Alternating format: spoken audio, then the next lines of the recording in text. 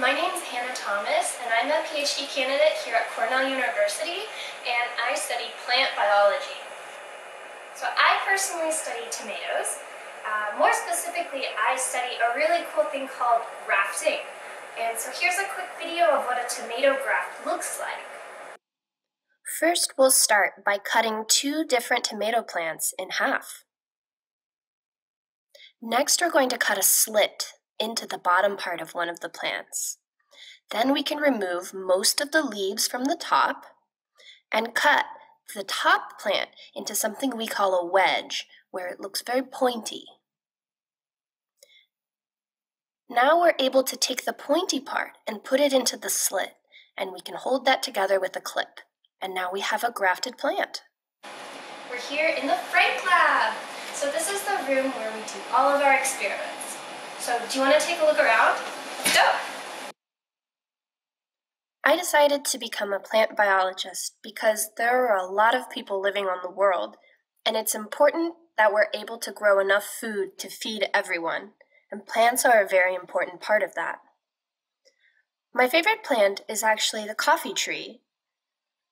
Coffea arabica is its Latin name, and a really fun fact about coffee is that the beans that we make coffee out of actually come from the inside of a fruit that they call a cherry.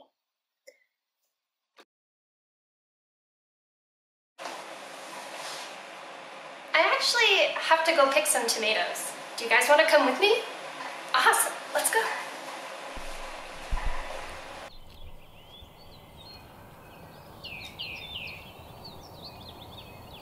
Oh, hey guys! Do you want to go visit the greenhouse with me?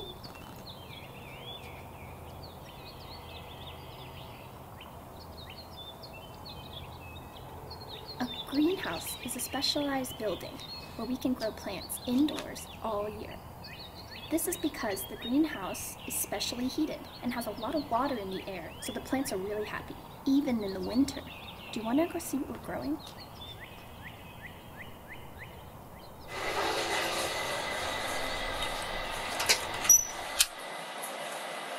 Wow!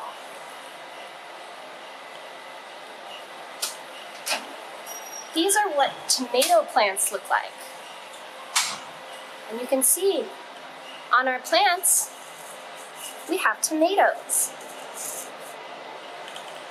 Let's harvest some tomatoes. When you grow tomatoes at home, you might just grow them to eat them. But in a research environment, we collect the tomatoes to get important information about the fruit and the plant. Look how many we collected. I'll see you next time, guys.